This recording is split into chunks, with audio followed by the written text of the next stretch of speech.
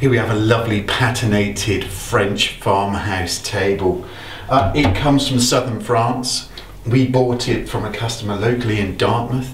They had it in their kitchen. They remodeled their part of their house, and sadly they had to move it on really. They really did like it. They brought it back with them from southern France.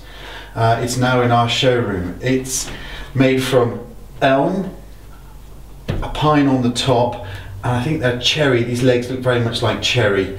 And it's all been polished and wax finished. We've wax finished the top with Gilboy's gold. That's all it needed. This is a lovely sort of orange colour that it's got throughout. This is the natural colour the timbers have all gone to, but nobody's coloured it.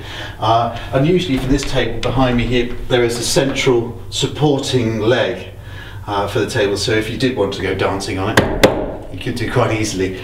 But it's a lovely, lovely table. And if I tip it forward, if you can see the finish on there, it's a polished finish with wax. It's got loads of patination in it. It's quite narrow. It's a narrow table, so it would go. It's not going to take a huge amount of space, but it's great. I should imagine you would sit comfortably 8 around this table for dinner. It's just a really nice French farmhouse kitchen table.